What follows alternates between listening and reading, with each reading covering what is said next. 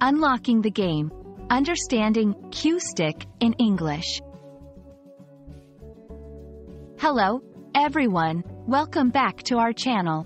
Today, we've got a fascinating topic to discuss, especially for those of you who are keen on learning the English language and maybe even enjoy playing some pool or billiards. We are going to dive deep into the meaning of the phrase, cue stick. So, grab your notebooks and let's get started.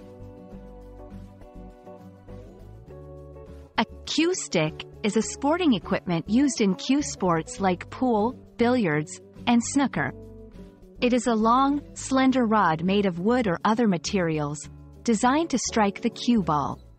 The main purpose of the cue stick is to give players better control and precision when hitting the ball, ensuring that they can execute shots with accuracy.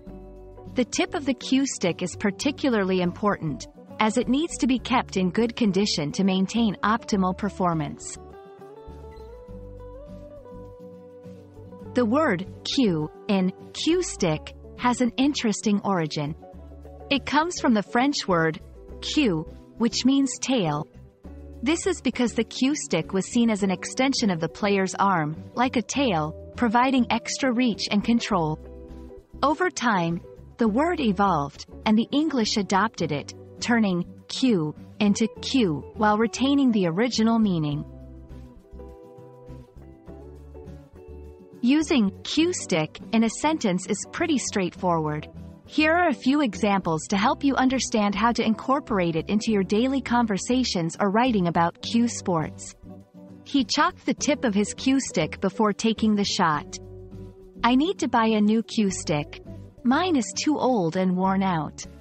She has an impressive collection of cue sticks from different parts of the world. And that's a wrap on today's lesson about cue stick. We hope this video has provided you with a clear understanding of what a cue stick is, its origin, and how you can use it in sentences.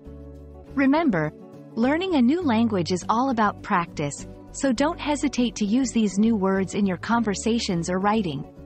Thank you so much for watching, and we'll see you in the next video. Keep learning and stay curious.